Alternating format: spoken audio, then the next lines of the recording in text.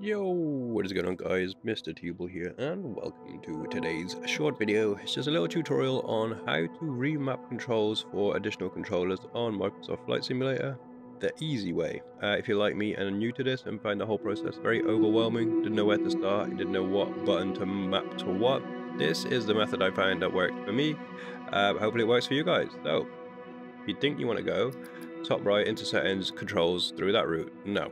What I do is like to go in activities, onto the flight training, start at the very beginning, doesn't matter if you've already done these, click on that, start right at the beginning, sim controls.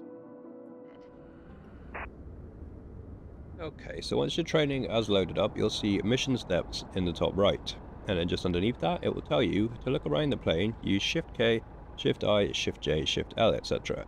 If this is a setting you don't want to change, move on. Do what it says on screen and it will take you to the next step. If it is a button that you do want to change, the way I do this, escape, but then go settings, controls, we will keep it on keyboard. This is obviously a camera control, so we will scroll down to camera.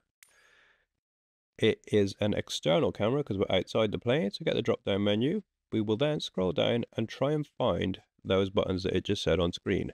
Look down, Shift I, look left, Shift L, etc. So then we find them on here. So what we can do is find the controller you want to map them to. I want to map them to a D-pad on my flight stick. So then on your flight stick, you go across. So for look down,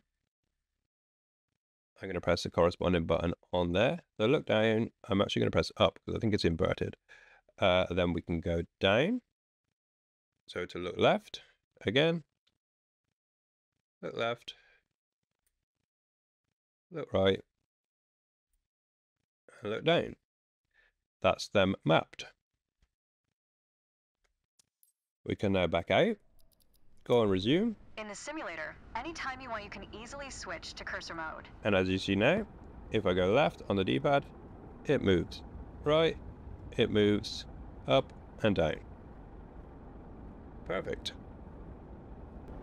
So that's it. Follow along with all of the training missions, and by the time you've done them all, you will have everything mapped. But some buttons you might not want on your flight stick. You might want it on a Stream Deck, for instance. So I'm going to show you how to do that now.